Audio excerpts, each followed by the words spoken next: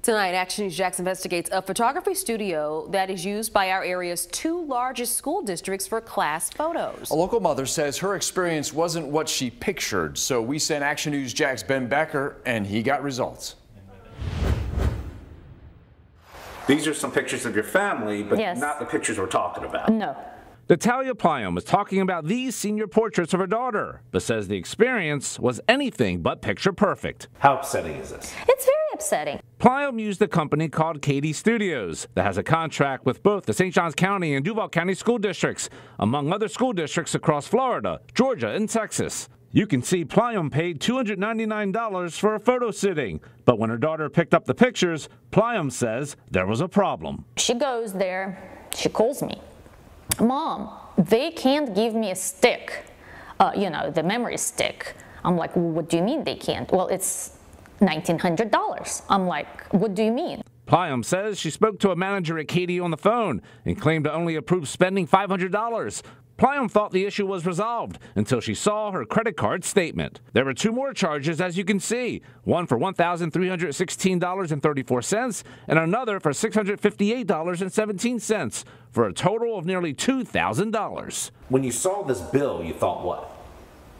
I thought, what scoundrels? Pliam filed this complaint with the Better Business Bureau, saying they charged my 17-year-old $1,995 for a memory stick. These people have no shame. According to the Better Business Bureau, there have been 64 complaints closed against Katie in the last 3 years, although it does maintain an A- rating. I emailed Katie about Pliam's situation, and they sent a response to the St. Johns County School District that was forwarded to me. It said Pliam had approved buying the nearly $2,000 package ahead of time, reading in part, when you select the session for your student during the online selection process, you are able to hover over the price range listed for the package you ordered to determine a price range for the session you chose. Katie goes on to say, during the presentation, there were a few options presented, and the final one resulted in your choice of all photos where you provided your approval of the payment. But Pliam denies this, saying her credit card on file was used without her authorization. Katie acknowledges Pliam's daughter came to purchase the photos without her parents and decided she wanted all images and chose the USB with all images. That is significant to Action News JAX law and safety expert Dale Carson. Juveniles have a unique advantage in Florida, and they're able to do this to void a contract, which with an adult, that's not possible. Carson says, generally speaking, you must be 18 years old to enter into a contract, and in this case, a credit card purchase is a contract. In this situation, the company needs to be more responsible. They need to have an actual physical contract, not something that's done over the internet where you just touch a button.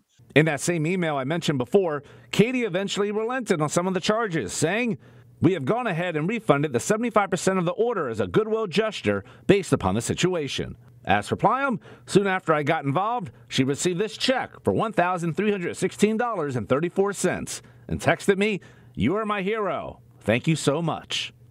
My pleasure. By the way, often you can dispute a charge with the credit card company, but in this case, Pliam received the pictures, so the request was denied. One other thing, remember that $299 photo sitting fee I mentioned?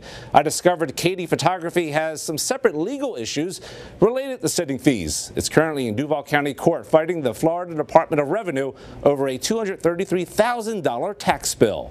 Ben Becker, CBS 47 Fox 30, Action News JAX.